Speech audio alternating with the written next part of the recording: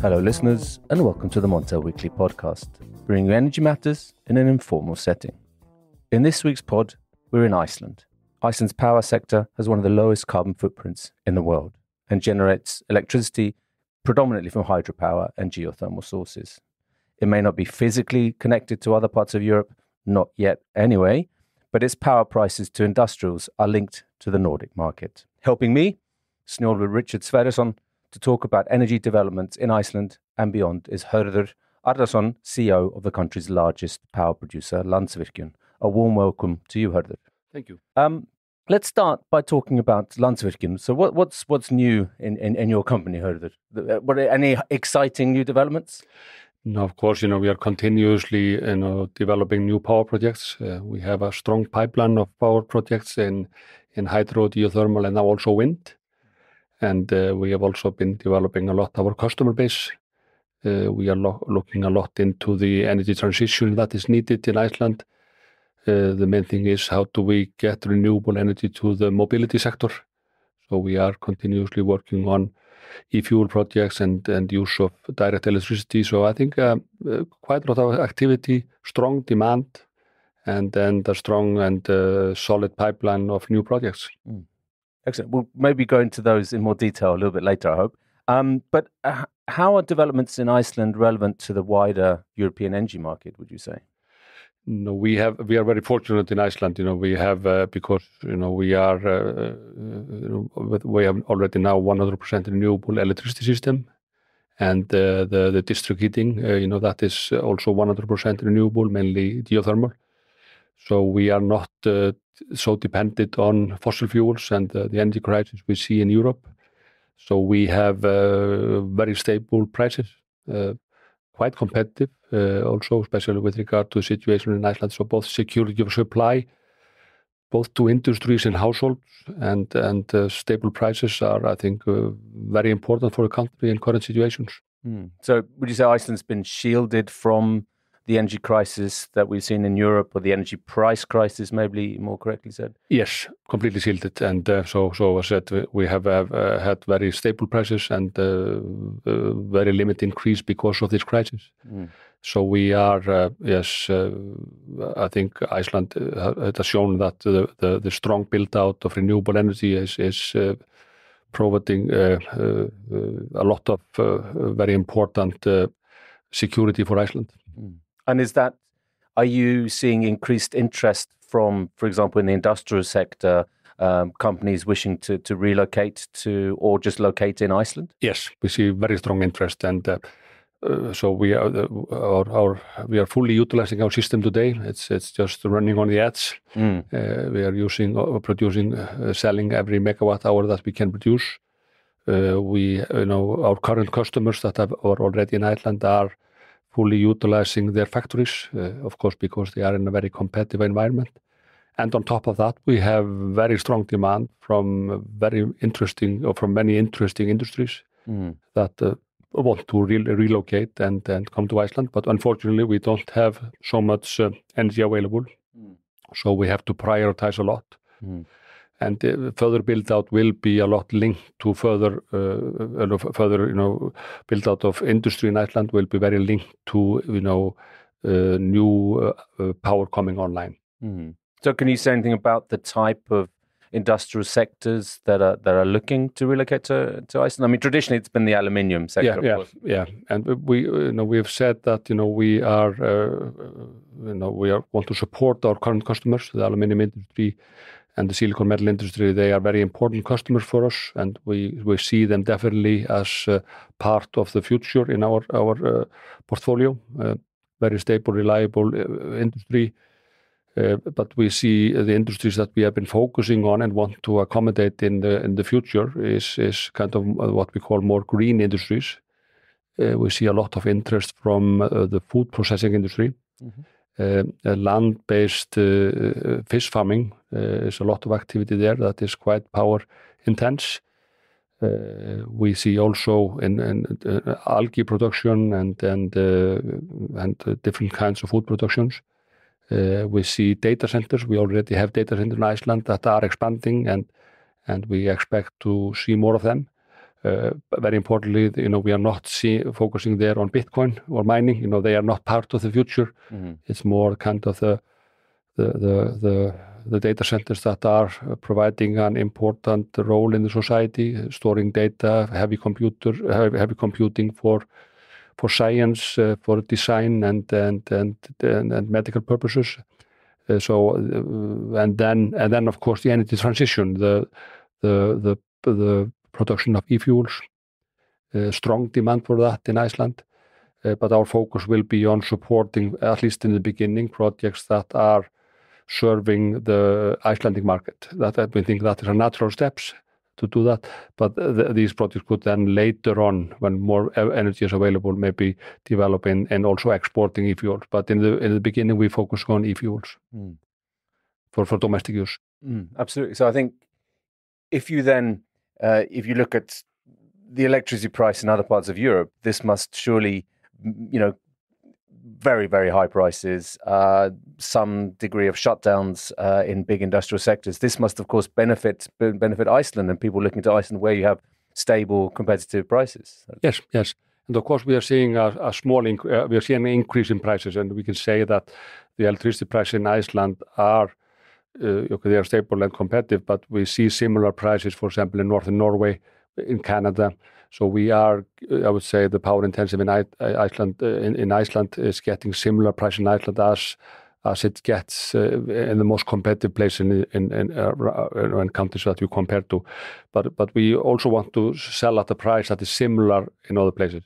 But for the power intensive industry to survive and grow, we need to have competitive prices. They cannot withstand these heavy fluctuations that we have seen in Europe. That's completely impossible for power-intensive industries. Absolutely. There's been a lot of talk of, the prospect of deindustrialization as well, which is obviously worrying for many countries. Not Iceland, of course, but in what ways can you expand the capacity? Can you build more hydro, or where are the possibilities? Wind, is that something that you need to look at if you were to attract new customers to Iceland?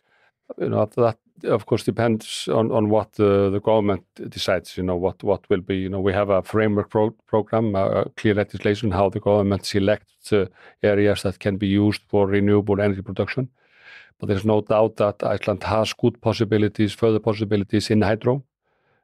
We have also some projects that we can even start now in geothermal, that we have also good projects. But the third pillar is wind. There are very good wind conditions in Iceland. We have on land in remote locations far from where people live, similar conditions as you have at sea, with very high utilization factor. So that is definitely a strong third pillar. But we have, if you look at our portfolio, that is we are looking at now, maybe starting in the next 1 or 2 years. We have a project, a 100 megawatt hydro project in Lower Þjórsá, Hvammur. We have a 100 megawatt expansion of the geothermal plant at Þeistareykir. We have an expansion project in one of our older plants, Sigalda, where we might be adding about 50 megawatts. And then we got the permission for the 2 first wind farms in Iceland, one close to Búrfell, capacity of 120 megawatts, and another one in the north, close to Blanda, which can go up to 200 megawatts. So we have, this is the portfolio that we are, done most of the permitting process, and many of them we might start next year or the year after. So the portfolio is strong. I mean, I think, in other parts of Europe, you have a big problem with the permitting process, the so-called NIMBY issues. Iceland is a stunningly beautiful country, has a very strong tourism sector. Is there a lot of opposition to wind farms in the country, both from the residents and also from the tourism sector? Yes, I think, renewable energy projects or anywhere in the world, there is a big debate, and I think that's healthy. But on the other hand, if we are going to fight the climate issue, and what's the main project there is to phase out the fossil fuel use, and then we need a lot of renewable energy, and so we have to discuss that openly. How will we do that? But we continuously make, for example, polls with the tourists, what they feel about the energy production in Iceland, and 97% are very positive, and even say that the energy system in Iceland is one of the key reasons for them to come to Iceland, one of the top 5 reasons. Mm-hmm. So the tourists are very positive to the energy built out in Iceland. And many of our current plants are in the highlands today, the reservoirs and the hydro plants, and people see them as part of the nature. Mm. And these are, very big attractions for the tourists. So I think definitely this, the build out of power intensive and the power generation in Iceland has had no negative impact on the tourism industry. And I don't see any reason for that should happen in the future. Mm. On the contrary, as I said, it's more attracting tourists, they say themselves. But there are, of course, people that want to preserve the nature as it is, and we should respect their view, and we fully understand that. We try to develop our projects in such a way that we limit the impact of our projects as much as possible. But it is impossible to produce renewable energy without having some impact. And how and if we are going to stop using fossil fuels, which we have to do, then we have to accept these projects, and we have to remember also what is the impact on, getting the oil or the coal out of the ground. It has a huge local impact, and people cannot just forget that while they are talking renewable energy projects. But this is one of the biggest kind of tasks we have ahead of us. How can we take this discussion with the society?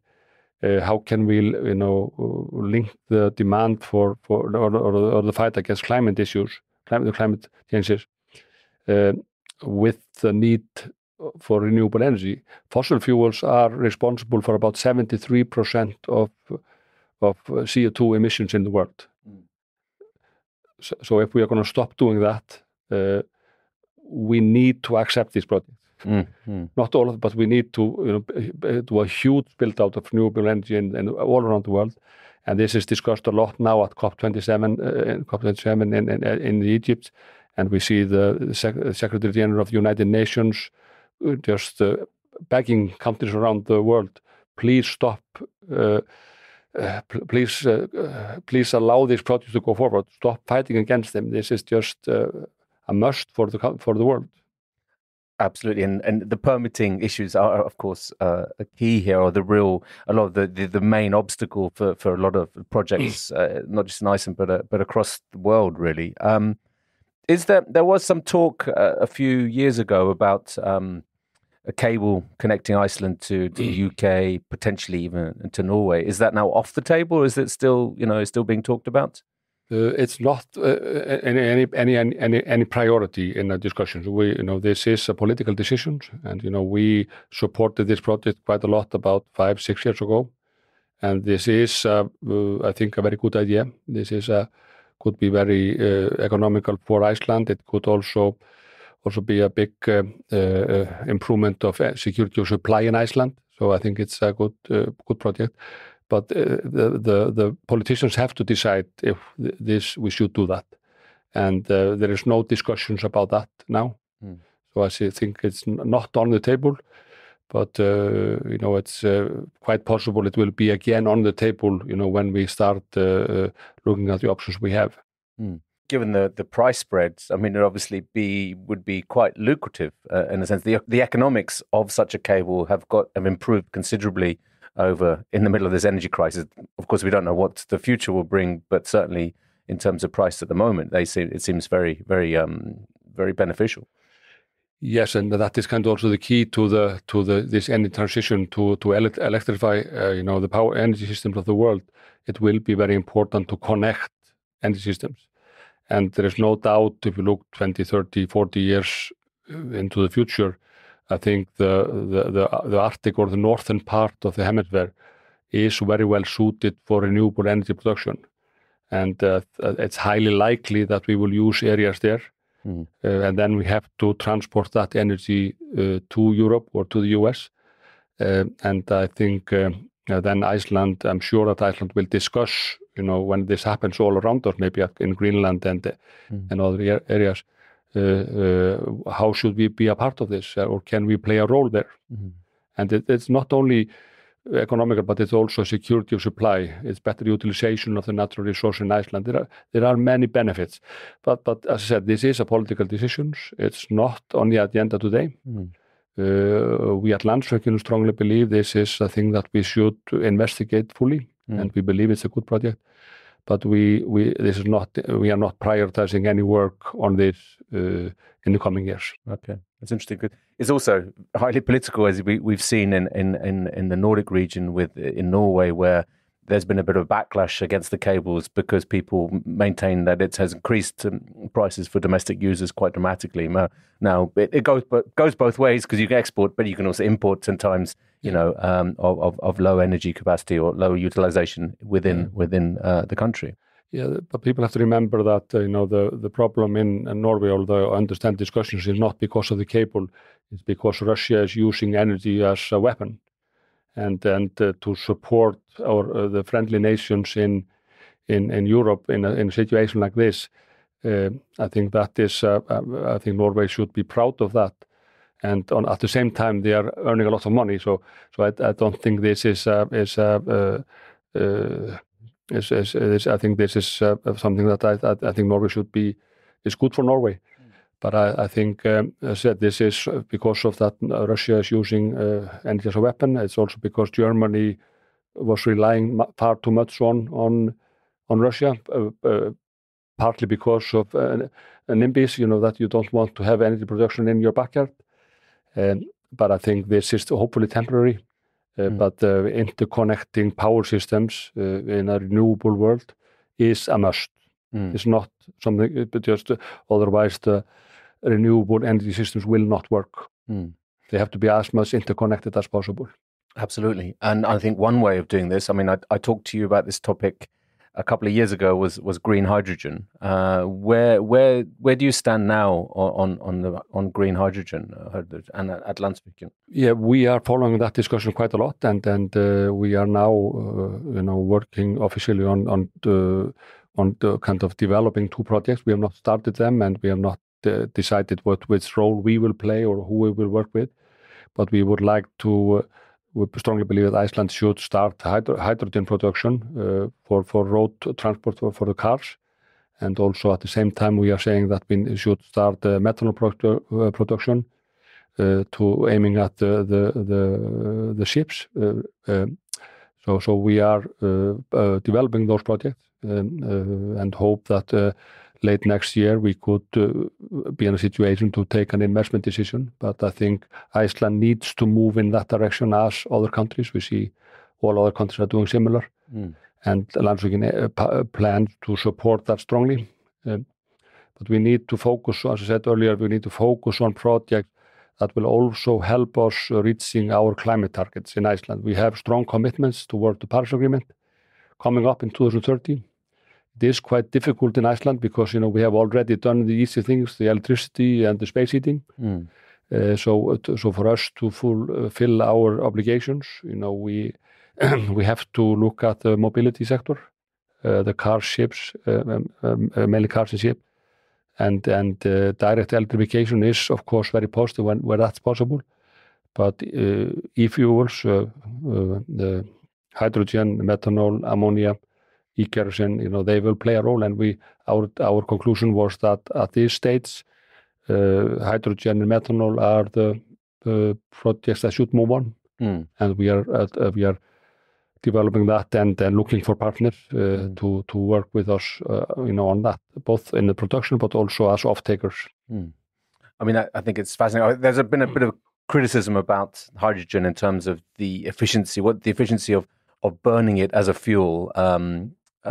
But do you take those on board? Yeah, I think that's very that's good argument. But we also have to remember, if we use direct electrification, that means we have to put a lot of batteries on the cars, especially for heavy transport. Then we have to use a lot of energy moving the batteries around. So there's also drawbacks there. But direct electrification, where it's possible, is better. But I think everybody agrees, at least with current technologies, we will have to find some other energy carriers based on hydrogen or hydrogen derivatives, and we just have to accept that the yield there is lower than direct electrification. Absolutely. I mentioned in the intro about a lot of your contracts with industrial companies are linked to the Nord Pool price. I see you renegotiated a deal with Norðurál. Could you say some words about that? What was the deal there? Yes, of course. There was a part of Norðurál had hedged a big part of their position there, but there was a part that was unhedged. And with this high volatility and very high prices, kind of we could, which would make their situation quite difficult. So we agreed to change that contract to a part of it to more a fixed price contract. But we did also then to balance that out. We in another contract put in an LME connection to the aluminium prices. So it was kind of a win-win situation, making it easier for Norðurál to cope with those incredibly high prices we see at Nord Pool, but on the other hand, giving us similar income, but over a longer period. So this is how we want to work with our customers. If there is an unexpected situation, we want to solve it together, taking into consideration the interest of both companies. Were you surprised last year when they published all the details of a lot of their contracts? No, we did that in agreement with them. We have a policy that we think it's good to publish the contracts, maybe not immediately when we sign them, but maybe 3-4 years after they are signed. We say that it's quite natural that these contracts are public. We are a big publicly owned company, so our contracts are not secret, but publishing them at the time you sign it, that's maybe for business purposes is not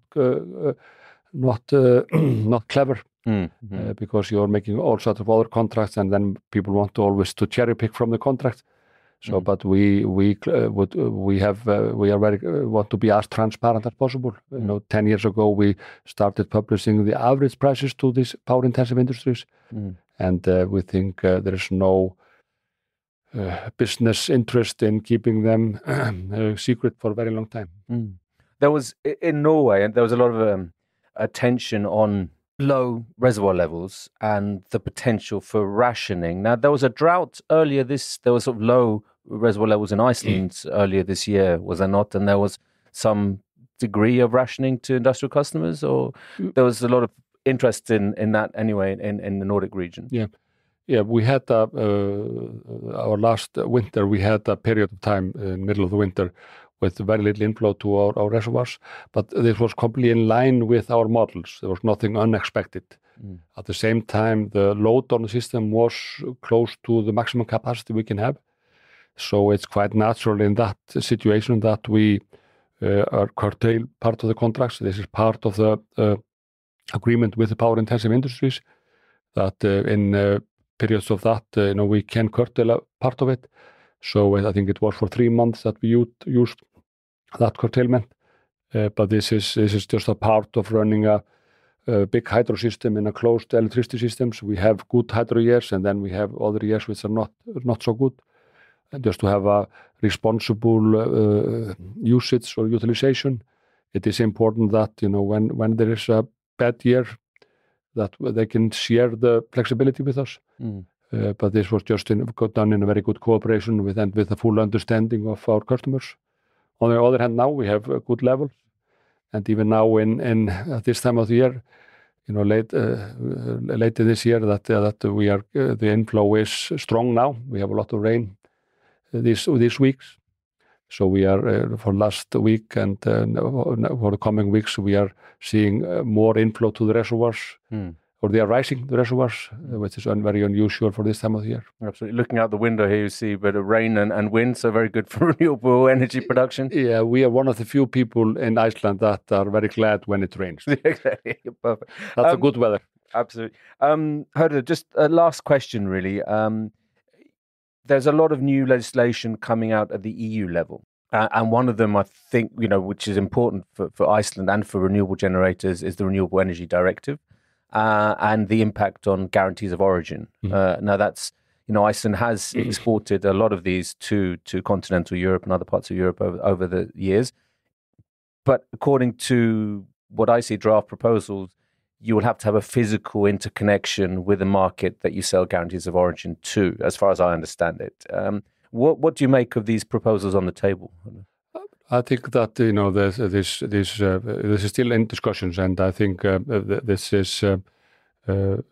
I think if we see the build out of renewable energy and the tackle of the climate change, we should not put that in as a demand. That's not logical because you want to support build out of renewable energy in Europe.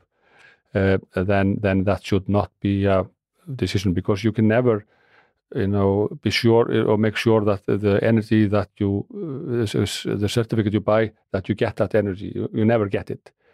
So I think it's I hope that will not be the result. I think that's not good for the purpose of the system, because the purpose of the system is to build out renewable energy, and we can also see that we will probably have energy islands, in Europe that must be a part of the solution.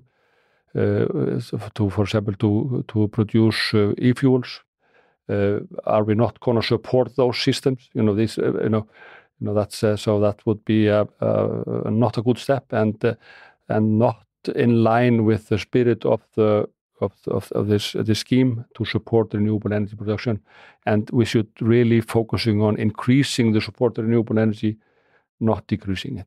Yeah, and certainly at prices now at €8 a megawatt hour, they're certainly providing much more of an incentive to roll out renewables than they maybe would have done 2 years ago. That's having a very positive impact on the build out of renewable energy, and also reducing the need for public support, and very likely lowering the energy prices. Which so I think finally, when the system is working, we should support it, not start undermining it. Perfect, Hördur. Thank you very much for joining the Montel Weekly Podcast. Thank you. So listeners, you can now follow the podcast on our own Twitter account, aptly named the Montel Weekly Podcast. Please direct message any suggestions, questions, or, let us know if you think you have a good idea for a guest on the show. You can also send us an email to podcast@montelnews.com. Lastly, remember to keep up to date with all that's happening in energy markets on Montel News. You can subscribe on Apple Podcasts and Spotify, or wherever you get your podcasts from. Thank you and goodbye.